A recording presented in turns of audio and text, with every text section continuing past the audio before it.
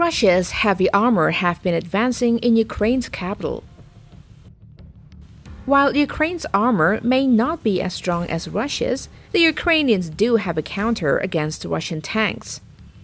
As a result, Ukraine is concentrating on its anti-tank capabilities. Recently, Syrian rebels have successfully hit a Russian-built T-90 main combat tank with a tow missile developed in the United States. The tank in issue was an older Syrian-operated original model T-90, while the missile seemed to have been an older TOW-2A wire-guided heavy anti-tank missile. The Syrian crew survived the strike with very minimal damage to the T-90 because of its Contact 5 explosive reactive armor. But how would the T-90A do against modern man-portable fire-and-forget anti-tank missiles like the Javelin?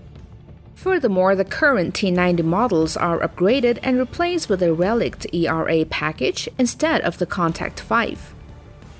The manufacturer claims that the Contact 5 system reduces the effectiveness of tandem charge anti-tank warheads by 60%, reduces the effectiveness of RPGs by 90%, and reduces the effectiveness of kinetic energy penetrators by 20%.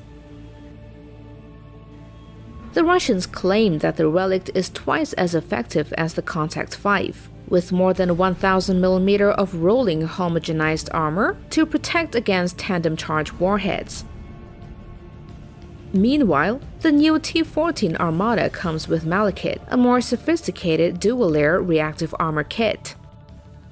Well, the portable FGM-148 Javelin consists of a dumbbell-like launch unit that can launch missiles that are steeply upwards before plunging down on a vehicle's top armor after a target has been located. It is guided by an advanced infrared sensor. The newest man-portable Javelin weapons have a range of 2.5 kilometers and a high likelihood of hitting. Moreover, its top attack launch mode will surely take out any tank. This is fire-and-forget missile. It would not be difficult to set up an ambush of 3 launchers and a good number of missiles to take out the T-90 tanks, regardless of how effective their countermeasures are. Anti-tank missiles, notably the Javelin, poses a threat to Russia's T-90 tanks. As a result, the ability and prowess of the crews in the T-90 and the men firing the Javelin will determine the outcome of this battle. The Javelin is a lot easier to operate, so the Javelin may be able to destroy the T-90 tank. However, Russia's military is equipping the T-72 main combat tanks with slat armor umbrellas and heat decoys. To guard against the ground ambushes, slat or cage armor is typically installed to a tank's susceptible side or rear armor. The purpose of slat armor is to damage or misdirect the fuse of chemical energy heat ammunition in anti-tank missiles, causing it to unleash its jet of armor-piercing molten metal. So is the Javelin missile capable of destroying the T-72 fitted with slat armor umbrellas?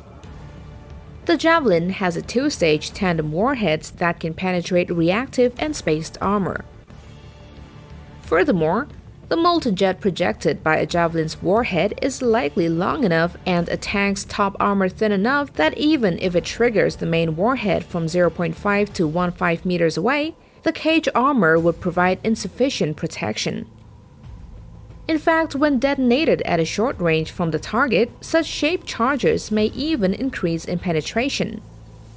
To be fair, slats paired with explosive reactive armor bricks might still bend and deflect the primary warhead's blast cone, thereby reducing the severity of a knockout strike. Slatted armor might give enough protection against kamikaze drones, which drop grenades and tiny explosive from small quadcopter drones, but not enough for the Javelin missile. So what about the new modern Russian T-14 Armada? Will it survive the impact? The Armada's unmanned turret quickly distinguishes it from any other operating tank. The advantage is that the crew compartment is physically separated from the ammunition. Furthermore, the tank is outfitted with passive laminated armor, reactive armor, and an active protection system. The tank is equipped with Afghanit active protection system to detect, track, and intercept incoming shots.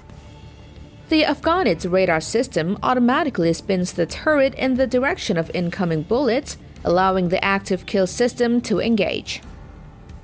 Rockets directed towards the approaching projectile can be fired from 5 discharge tubes on each side of the turret. Taken as a whole, the Armata provides far superior crew survivability than any prior Russian or Soviet tank, assuming all of these features function properly. T-14 armor ranges in thickness from 900 to 1,500 mm due to the employment of layered protective system. If we consider that the jet of a cumulative projectile of the American ATGM burns through up to 1,000 mm, it turns out that if it hits vulnerable points, the tank's armor will have thorough penetration. Also, if the Afghanit active protection system is malfunctioned, the damage will be significant if hit by the Javelin.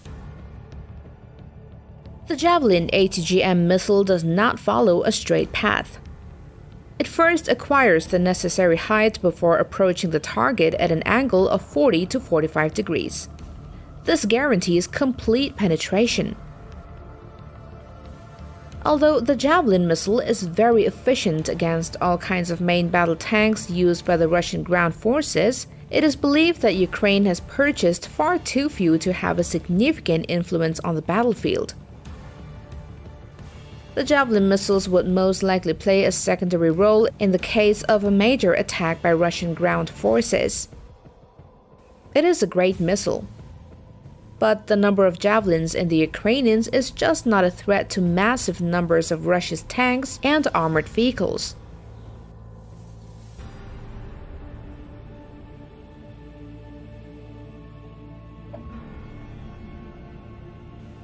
With this, the Buzz is signing off for today, but don't forget to hit that notification and subscribe button for more videos from the Buzz. Thank you guys for viewing in. Bye bye.